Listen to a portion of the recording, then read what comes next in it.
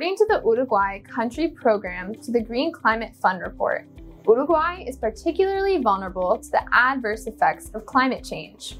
When we talk about adverse effects of climate change, we are thinking of extreme events. Extreme events are usually severe weather or climate conditions that can cause devastating impacts on communities and agricultural and natural ecosystems. Which extreme events do we have in Uruguay?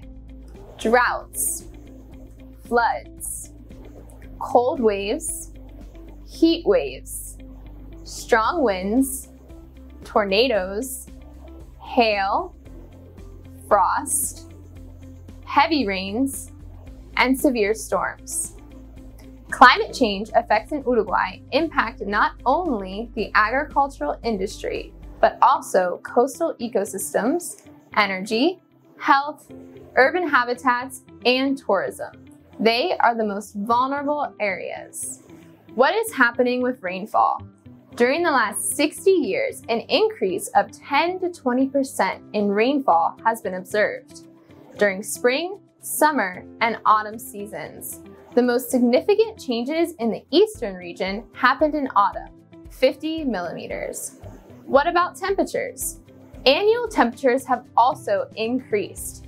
Mean annual temperature in Uruguay is 17.5 degrees Celsius. Several studies show this average has risen about 0.8 degrees Celsius in the last 65 years. Let's go through sea levels.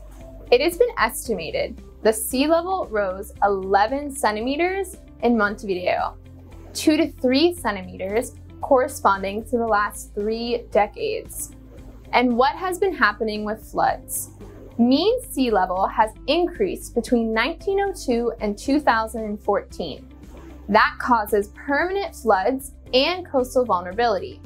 Punta del Este and La Paloma show troubling trends in short term, together with Montevideo that shows a strong rising trend.